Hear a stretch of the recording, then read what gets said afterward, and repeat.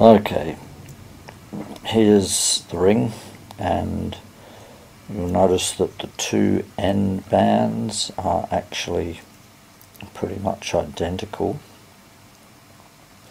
The only differentiating feature being that one of them has this little mark on the inside and the other one doesn't. You want that mark between your right thumb and forefinger, like so. You then grasp the next ring that's interlocked, which, as you can see, has got two marks on the inside. If you hold the ring where those marks are, it's going to be like that, and then you simply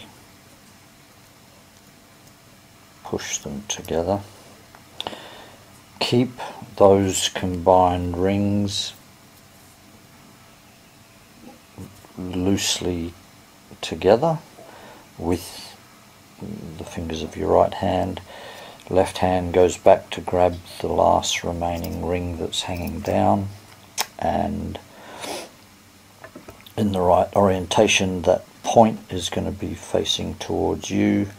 You slide ring number 3 up between the other two bands until you've got that